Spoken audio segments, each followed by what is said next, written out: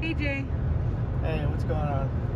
So, why is it that exercise and dieting is good for you, but for some reason, if you do too much of it, it's bad for you? Well, too much of anything is bad for you, for one. Were you talking about, like, specifically, like, overworking yourself? Yeah, like maybe going from 4 days to 6 days, 5 days to 6 days, Oh, like or a big working deal. out. Or, like, having no days of rest. Yeah. Okay, so you're working out. Rest needs to be incorporated into your exercise plan. Like, it has to. It's absolutely vital. Like, there's very specific reasons why, you know, in between sets you actually have some rest time. And I'm not just talking about that rest time, I'm also talking about recovery time for muscles, you know, when you're overworking them, right?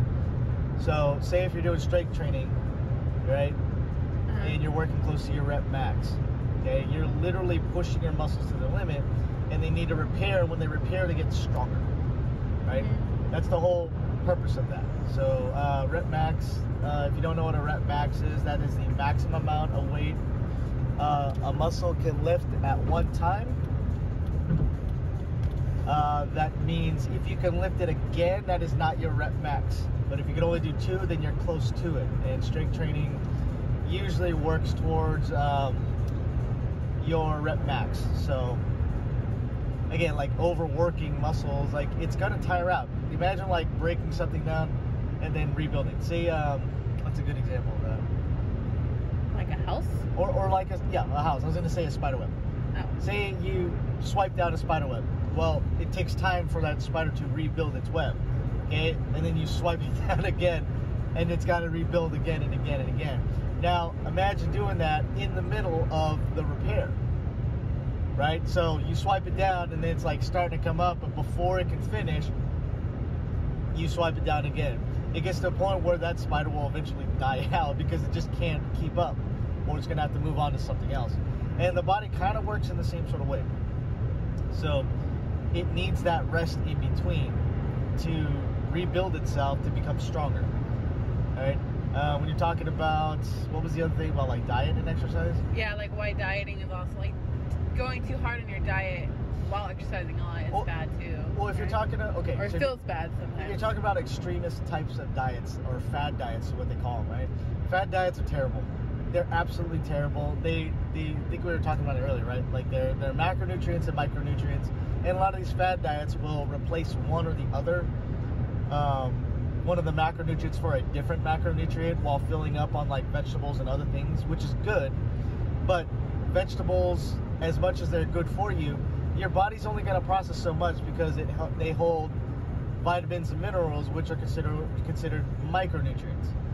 Now, you can get into like the whole argument of like quality of food, which is why you have to do it, but it still comes down to your three macronutrients. You still need to have a balanced diet, you know, of protein, carbohydrates, and fats. Like, that's how we're built. That is how we have maximized ourselves through evolution. This is, so all these fat diets that want to like cut out carbs or cut out carbs and replace it with protein, like Atkins, or cut out carbs and replace them with fats, like what's that one, keto, right? I mean, they're not balanced, and a lot of times when you're pushing that your body to move forward through intense workouts, your body's going to adapt, and you're going to feel miserable.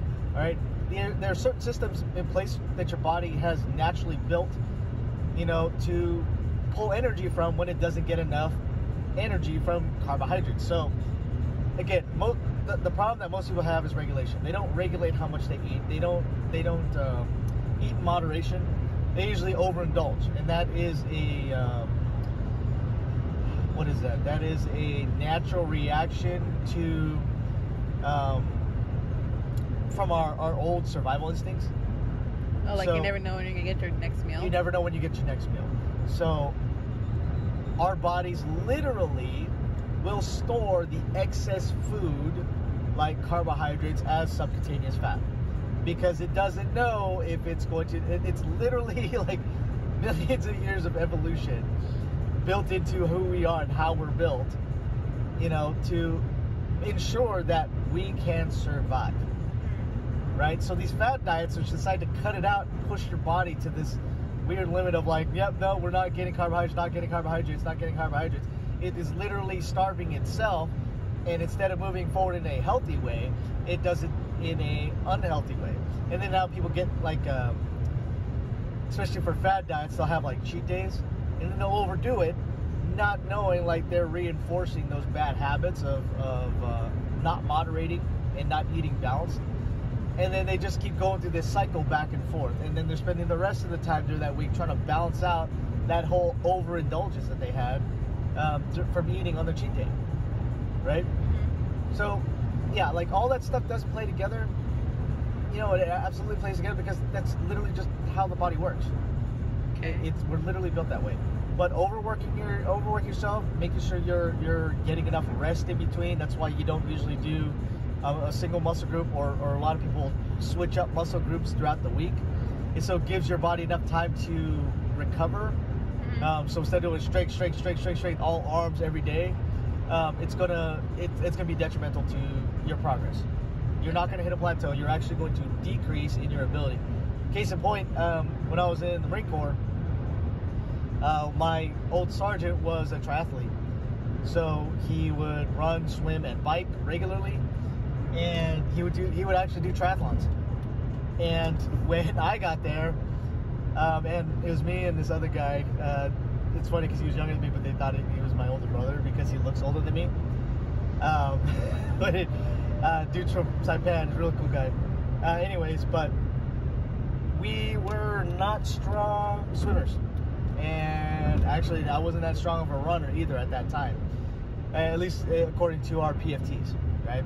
So our sergeant would actually make us run and swim like 5 days a week, 2 times a day, every day for like, it was almost like 2 months. And we were getting worse, and he didn't understand. Like, he was just doing the NCO thing where he's just getting mad at us, like, why aren't you guys improving? Like, dude, like, we're trying. It's not that we're not there with you during the workouts trying to keep up. We're actually doing it. But he never gave us time to recover. And it wasn't until our unit came back, and I don't know if it was our commo or what, they told us like, oh no, now you're going to the gym, we're going to be working differently. That's when we started seeing like massive improvements in our runs and our swims, because now we had time to rest. Because again, constantly breaking down those muscles in the same activity every single day, especially twice a day.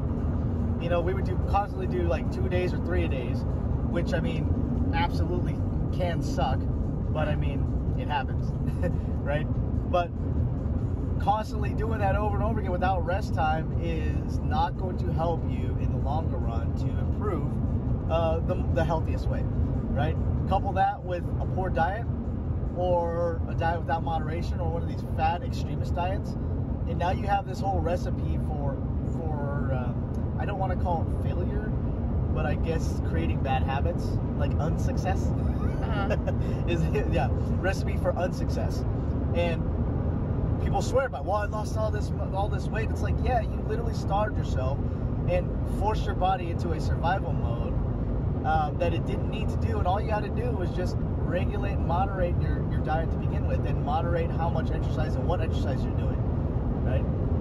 So, but yeah. you lose the wrong weight, right? Like, you can lose muscle from it? You can, but I mean, that's really, really extreme. One of the last energy systems, or excuse me, the last systems that are built into your body, I forget the name. It's been a couple decades, but your body will literally eat after it's done eating away fats. Survival mode, it will put your proteins to work. So your body will literally eat its own muscle to survive, to make sure that you have energy, because you're not feeding it carbohydrates. Because carbohydrates are your main source of energy. That's what it does, right? So does that answer your question? I don't know if you have anything else for that. Yeah, well, actually, just thinking about it, you know, like, the more you eat healthy, the more you realize you pick more healthy food, right? And the more you want to eat more healthy food. Well, I kind of like feeling the same way with exercising, right? The more you exercise, the more more you want to continue exercising every day. Like, at least I get that feeling. Yeah, and I think I mentioned this to you before too. Like when you start working out, like learn to embrace the sun. Like learn to love that soreness and that pain, because it's going to be a regular thing. Like we're literally built to grow through adversity, right? Emotionally, physically, you know, mentally. Like when we're faced with adversity, that's where we grow the most. So this whole idea of complacency, making everything comfortable, you know, it doesn't help people on any level because of how we're literally built to grow, right? So yeah, when you're bumping up to that, like, and I think I mentioned this to you before, like start it slow, start out with 2-3 days a week, and then start bumping up over time, right?